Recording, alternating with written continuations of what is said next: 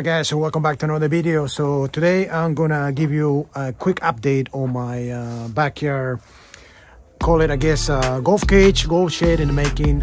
A few people in the comments asked me to show my setup. I done various videos on that, but obviously as it goes, there's a few updates. One of the things that I wanted to tell people is that if you're planning on doing this, the main thing that you need is not a difficult to build, but you have to be a little be very careful when you're setting up the poles like this. Like for instance, this right here is completely off level, so all you need is a bubble leveler like this. You know, nothing expensive, and all you got to do is just set it up on the pole that you're trying to put, and this one right here is completely off balance. So you got to make sure you do that. After you set up your poles, that's it. I mean, you start putting the planks like I did over here, and you can build. And you know, I'm also planning on doing reinforcements, but that's, for the most part, that's it. You know, you can decide to have it as a shade, or you can decide to have it open like I do it right now.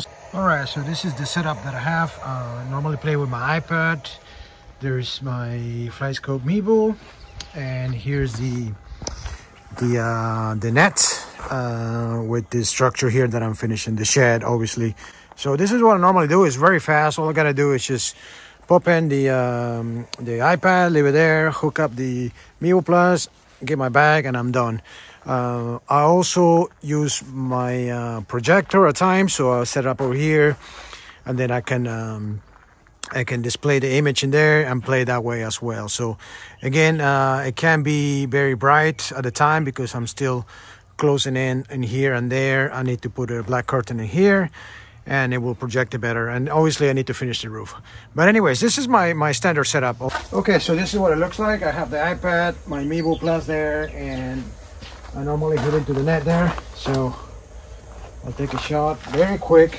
I don't have to waste time setting up the unit. I'm at the driving range right now, 6 iron.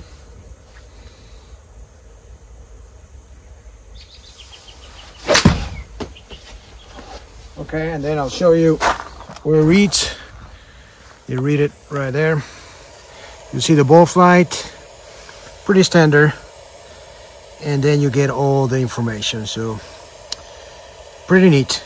So as opposed to having a net, having something like this is you feel a little safer in the sense that you don't feel like you're gonna hit the ball, you know, to your neighbors or gonna go to the side. I have this structure right here, so it's built with wood on the side, on the front, and on the other side. On the top there is a strong sheet, so it's not going to go through, and I think that gives you like a sense of security, and for me that helped a lot, because initially I started with a golf net.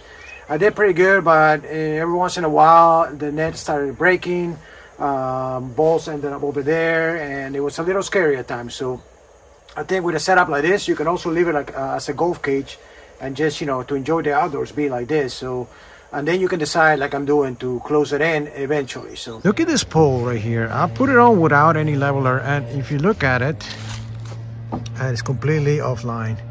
Look at this, it's way off. It needs to be like this. So what I have to do here, I'm gonna have to take them off and set it right. Same on this one right here. Is way off, this one right here. So I have to wait until I reinforce that one and that one over there. I have to put a temporary pole in here and then set it up right. As far as my putting mat, this is highly recommended. I bought this for I think $130, and I think it said indoor and outdoor, but it's been here through the rain, through everything, and it's still going. Doesn't, as you can see, it's still like new. All I gotta do is just clean it sometimes, but it's working really good. So they're definitely a very sturdy product. It's called Pure. I'm not a sponsor, but then anyway, I made a video on it, so if you want to check that out. I was a little scared at the beginning, but as I put the planks, this right here, they definitely reinforce the structure, and the more you put in, the more it's going to be, the stronger it's going to be. It's going to strengthen the whole structure.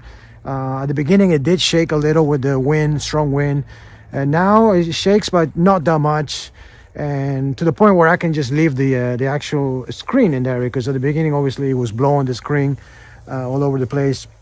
But as you put more planks, more weight, the the structure is going to strengthen itself. Also planning to put concrete in this right here to fill it in with concrete and kind of strengthen the structure here. Is not perfect, obviously, because there's a few, it's not straight, completely straight, but I think by strengthening the structure with a little concrete is going to make it. I mean, this is not going to move once I do that. It doesn't move much right now, but when it tends to, when we have a lot of storms, a lot of wind, then it does move a little. So by putting concrete there, I think it's gonna make it stronger. Okay, so another update is this plank right here. It's gonna be about 3 meters high, so about that tall there. And basically what's that going to do is going to kind of shelter me from any wind. I'm gonna do it from there all the way over here. Then I can mount my mirrors properly. And it's going to give a little shade when there's too much sun, so then I can use a projector even during the day.